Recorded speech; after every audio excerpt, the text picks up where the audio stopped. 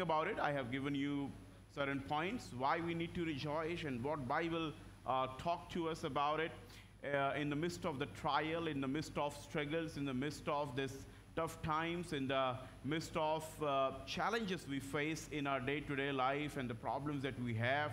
And Bible is encouraging us to rejoice. When Paul is writing this letter, he is writing from a Roman jail.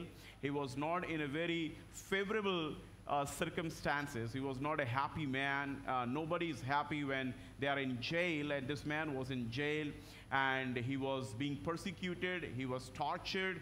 His circumstances was not in his favor, but then still is writing that rejoice, and again I say rejoice in the Lord. That's very, very important. We need to understand this morning.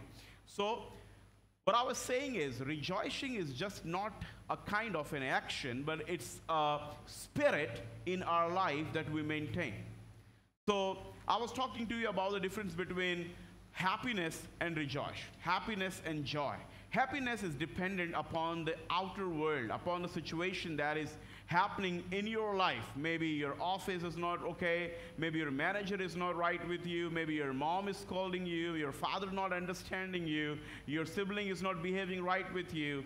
So whenever you see happiness, it is always dependent upon the situation that you're going through. It is always dependent upon what we are going through, what we are experiencing in our life every day. So if I talk about, are you happy today? You may not be happy, but you are here in the house of the Lord because you are rejoicing in the Lord. If I say, are you really happy today? You say, no, I'm not happy. There are things that is not right with me, but I know that God is with me, and I am here because I rejoice in the Lord. That's the spirit we carry, and I'm here. I have a hope. I have a future. I love God, and I know God is going to do it for me. So that is what rejoice means. You come to church, you pray, you love God, you read the Word of God, and you're listening the Word of God right now. It's because you have that spirit. Somewhere that rejoicing spirit is telling you, don't worry, everything is going to be all right. God is working for you, and in the days to come, you're going to see God's hand upon you. You're going to see God's goodness in your life. You're going to see how God is going to change everything in your life. So that's very important for us to understand how important to have this spirit of rejoice, because that will push you, that will take you up, that will give you a kind of a push so that you can be happy, you can be rejoicing even in the midst of the trials, even in the midst of the situation when things are not going right with you. So that's very important, people of God. And then I was giving you a few points, quite a few points, why we need to be rejoicing in the Lord, and why, and how it happens. So once again, happiness dependent upon people and situation. If people are right with me, I'm happy. If my husband is okay with me, I'm happy. If he's not right with me, I'm not happy. If people behave right with me, I'm happy. But if people are not right in office, at home, and even in my neighborhood or my relatives, so happiness is more dependent upon the people and upon the situation. But whereas rejoice is always dependent upon the spirit that you are carrying, upon the love that you have for the Lord, upon the life you're living with the Lord. And that's what we see in the life of Paul. That's what is happening in the life of all the apostles. You see, all these apostles, you see what is common in them.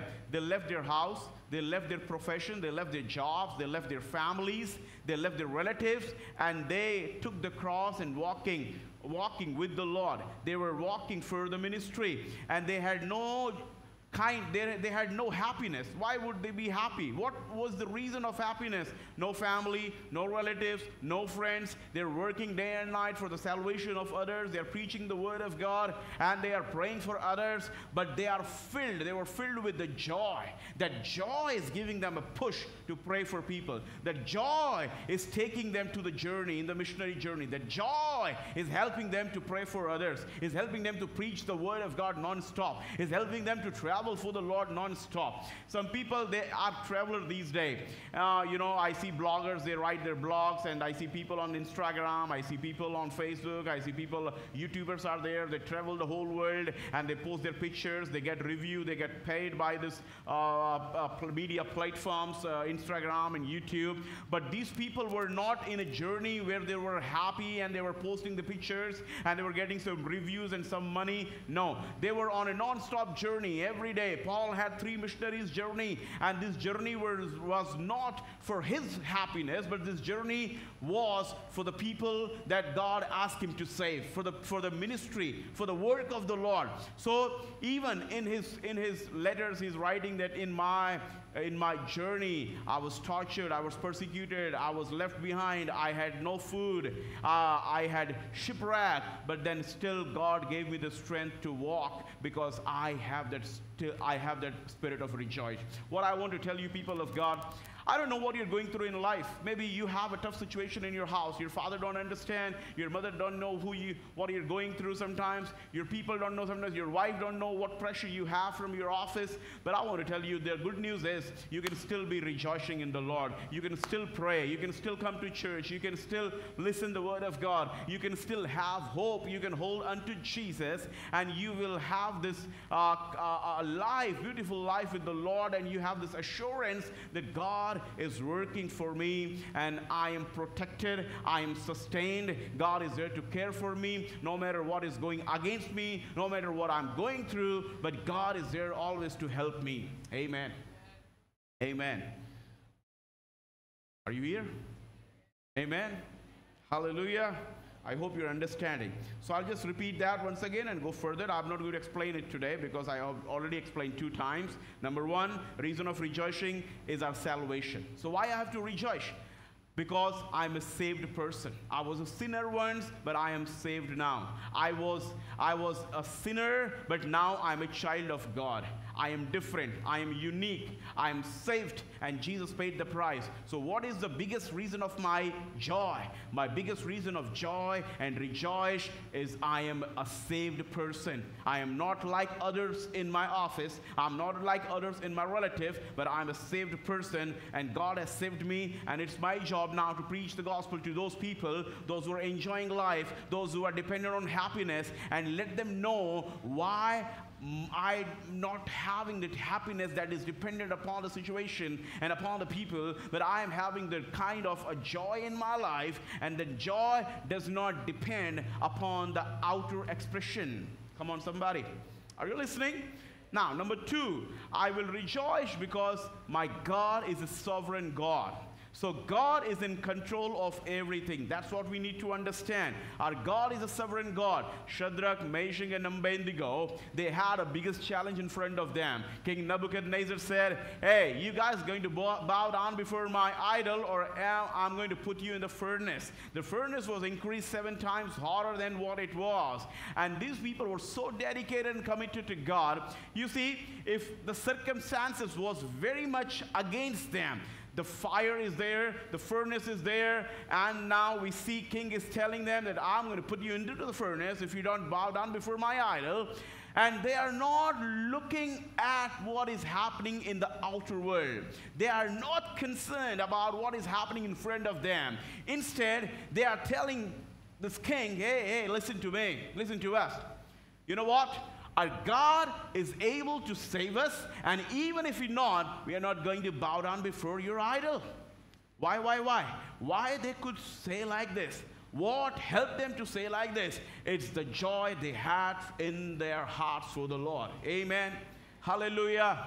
What I want to tell you is, no matter what you're going through, no matter what you have in front of you, no matter how things are so tough in front of you, no matter who loves you, don't love you, no matter what is broken in your life, but if you have the joy of the Lord, if you have the spirit of rejoicing in you, you are going to talk like Shadrach, Meshach, and Abednego, and you are going to tell people, you know what? I am poor, I will serve God. I don't have clothes, I will serve God. I don't have enough money, I will love God. I don't have anything, I'll still go to church because I have the joy of the Lord in my heart. Come on, somebody.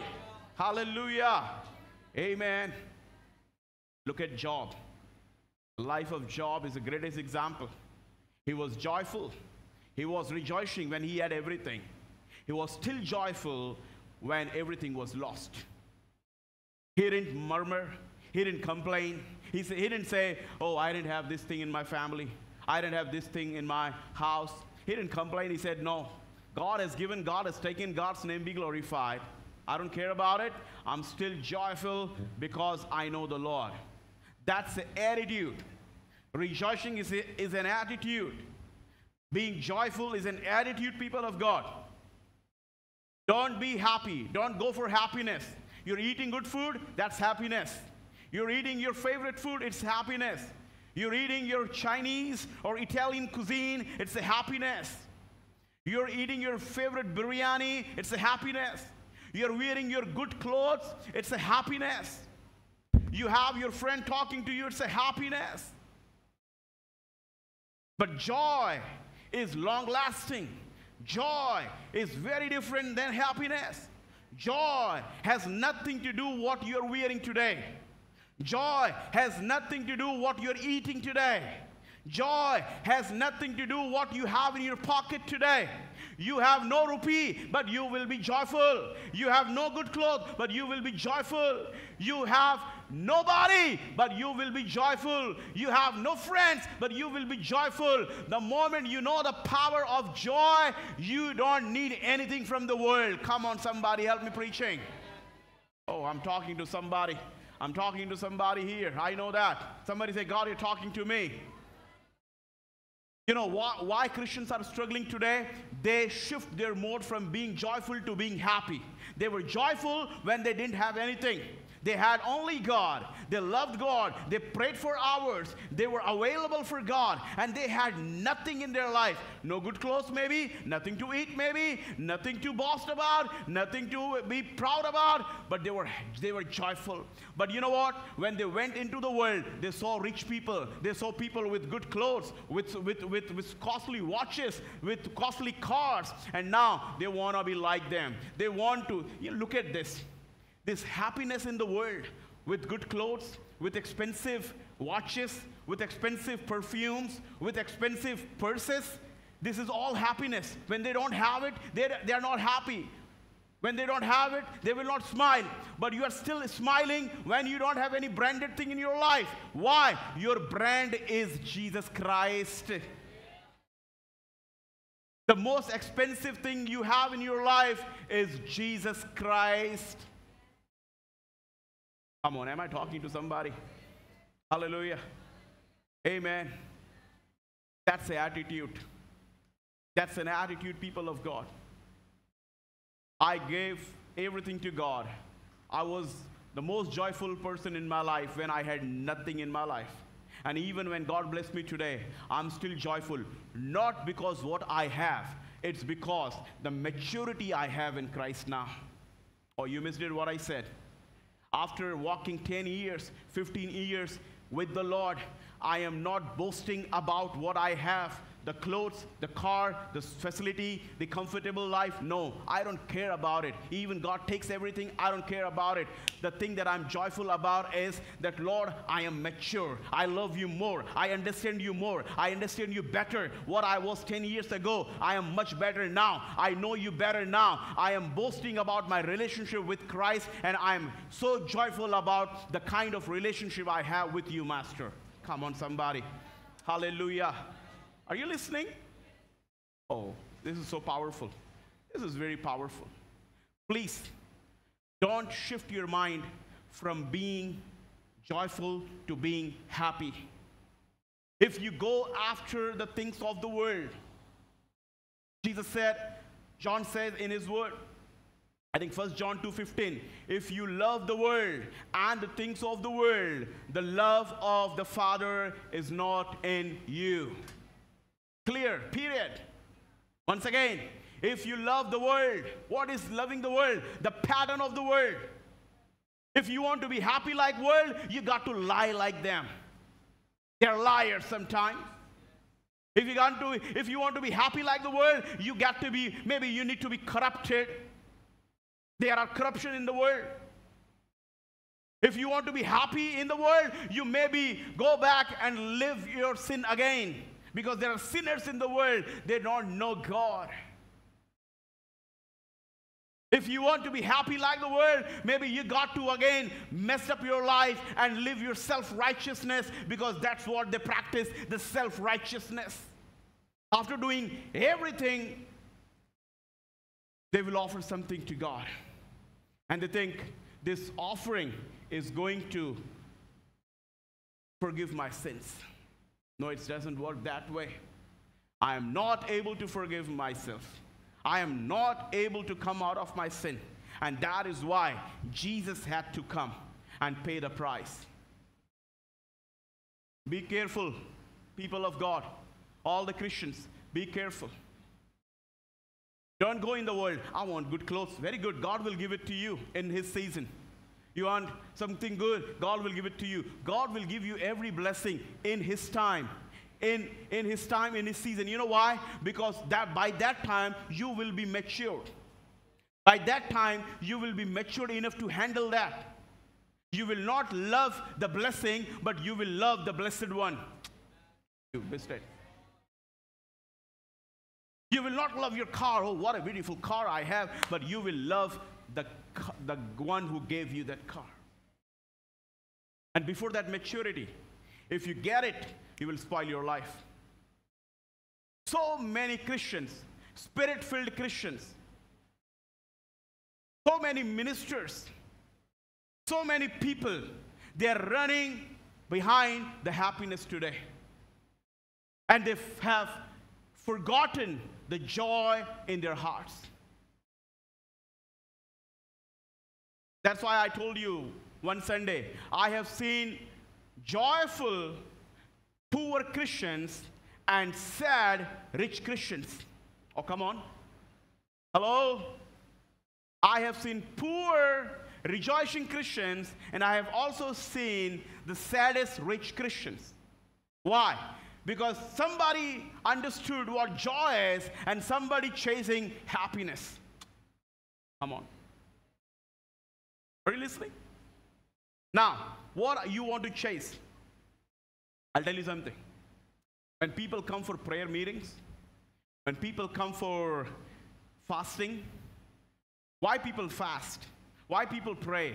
Why they come to church? Why they chase for holiness? Why they say, oh, I have to be holy. Oh, no, I don't have to look anything bad. I don't have to talk anything bad. I don't have to use any bad website. My eyes should be holy.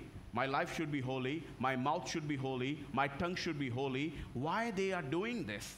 Why they are running behind the prayer life? Why they are running behind the word? Why they are running behind anything that, Lord, help me, Lord, what I want. You know why? Because they have understood the secret of the word of God. And the secret is rejoice. And again I say, rejoice in the Lord, because the real joy comes from being holy, not being worldly. Somebody said like this. You missed it what I said. Because you missed it. The real joy comes from being holy, not being worldly. Now, so friends in the world, your own friends, your Insta friends, your Facebook friends, they are running behind the happiness. Instead, whereas you are running behind the joy. And these two are a different avenue, a very different path. And they don't understand what joy means, because joy has nothing to do what you have and what you don't have. You have nothing to eat, you will praise God. You are beaten and bleeding, you will praise God. You have no good clothes, you will praise God. And you will shock your enemies and your mockers, and they are like confused. I don't understand. He doesn't have a car, she doesn't have good clothes, and they are living a poor life, but how come they have a smile on their face? Come on, somebody. You missed it. Are you listening? Are you listening? Oh, very powerful thing I'm talking to you today.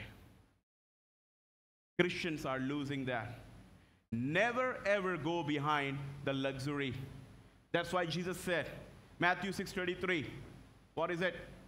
First, seek his kingdom and his righteousness, and all these things shall be added unto you. What does that mean? The Lord is saying, oh wow, that is a powerful revelation. Listen, listen, listen, listen. Seek first his kingdom and righteousness. Means what? Seek first the kingdom, rejoicing in the kingdom. Righteousness, joyful, rejoice. So seek first the joy. What is joy? Kingdom and righteousness. And then all these things. What is all these things? All this happiness will follow you.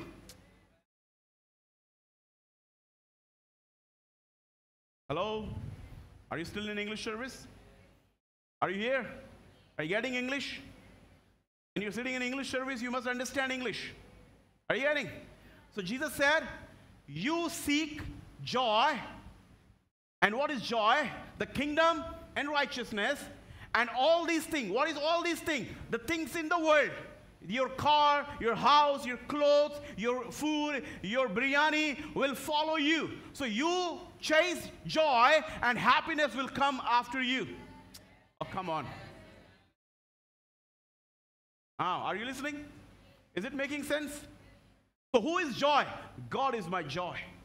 Who is joy? Being holy is my joy. Who is joy? Reading the word is my joy. What is joy? Oh, going to the fellowship is my joy. Coming to church is a joy. Oh, having fellowship with my fellow believers is a joy. So once I am joyful, happiness means what I want will come after me. You get it? But what people are doing, they are turning their face and they're going after the happiness. I need happiness. I want clothes. No, I'm done. I served God 10 years. I don't have good clothes. See, my clothes are turned out. I served the Lord for 15 years. See, I don't have anything in my house. I'll go back and find those happiness. You're going back, finding the happiness, but losing the joy. No prayer, no relationship with God, no heart for the ministry, no joy in prayer. How many are understanding? How many are getting what I'm saying? Don't chase happiness. Start running behind the joy again.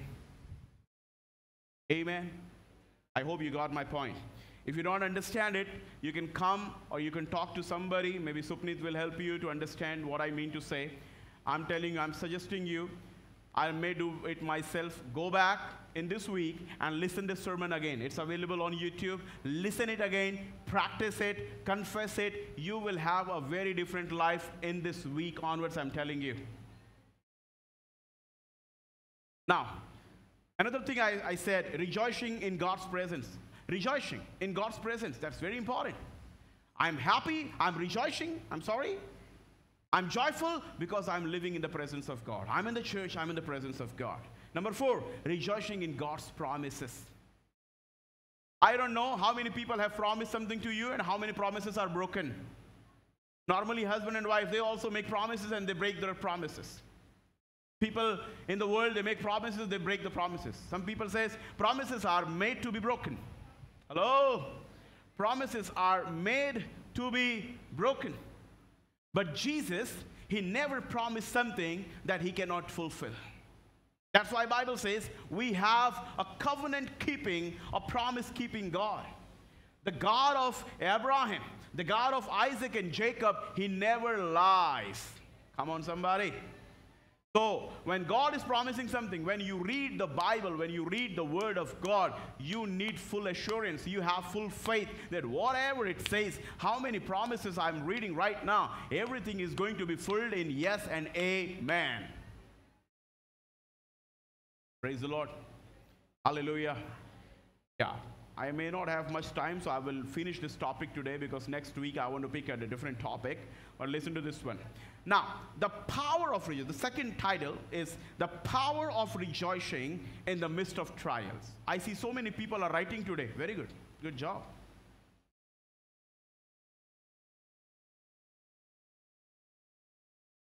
Yeah, so what I mean is contrary to what I said, right? So many people are making notes. So, the power of rejoicing in the midst of trials. I'll just give you the the Bible verses, and you can go home and read. Now listen, Habakkuk chapter 3 verse 17 and 18. Habakkuk chapter 3 verse 17 and 18. Go home and read that, but maybe I'll read it for you. Though the fig tree should not blossom, not fruit be on the vines, the produce of the olive fail, and the fields yield no food, the flock be cut off from the fold, and there be no herd in the stalls, Yet I will rejoice in the Lord. I will take the joy in the God of my salvation. What does that mean? It means rejoicing in difficult times serves as a powerful testimony to the world. Hello? Rejoicing in difficult times, rejoicing in the times when situations are not in your favor, when you have a tough time in your life, it serves as a powerful testimony in the world. What does that mean? It means when people see you, when your relatives, your friends see you, they know what you're going through. They know you have some problem in your life, but they don't understand why you are so joyful. They don't understand why you're smiling. They don't understand how come this faith and hope you have in your heart. And the reason of our faith and hope is Jesus Christ, is our Lord. We are so happy, we are so joyful because we have our Lord. So what I want to tell you is, joy is a testimony. Joy is a testimony into the world. Number one. Number two, joy strengthens our faith. Number two, joy strengthens our faith. Nehemiah chapter 8 verse 10 says like this: the joy of the Lord is my strength. Somebody say like this: the joy of the Lord is my strength. So joy strengthens your faith. When you're joyful, you are faith. You are having faith. I'm sorry. You have faith and you say, Lord, I know you will do it. Lord, I have hope. I know you will do it. Sad Christians, they don't have any joy. They don't have any faith. Why you are sad? Because you don't trust God. Why are you sad? Because you have no faith available in your life. So what I want to tell you, joyful people, listen to this one. Joyful people, they have faith in their life. When we rejoice, we are strengthened. Joy renews our spirit, bolsters our faith, and gives us the resilience to endure trials. It gives us the power to go through the trials, to endure the trials, to endure the problems that we're facing in our life. Let's maintain the spirit of joy in our hearts.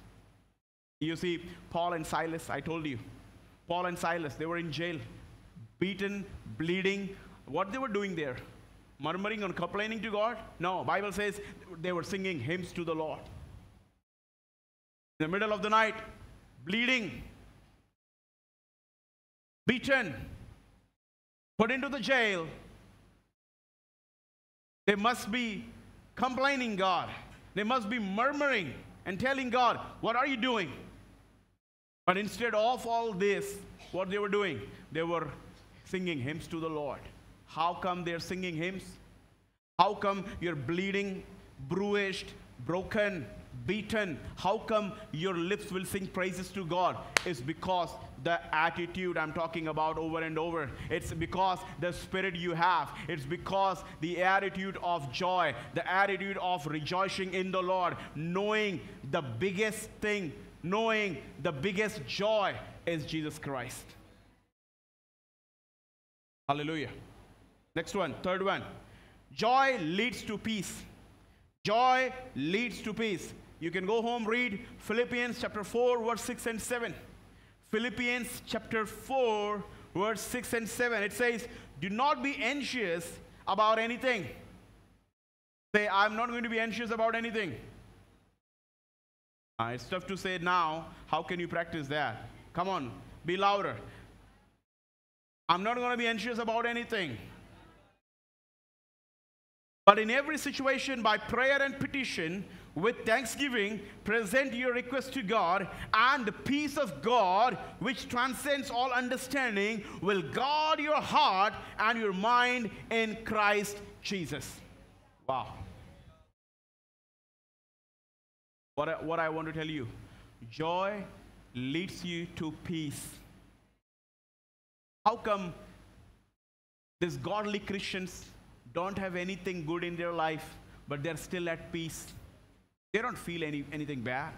No clothes, no problem. No money, no problem. I'm going through problems, situations. I have issues in my life, no problem. I have peace. How come this peace is there in their life? It's because they know the joy. They know Jesus. They know hope. They have faith that God is with me and God is doing for me. Hallelujah. Praise the Lord. How many got it?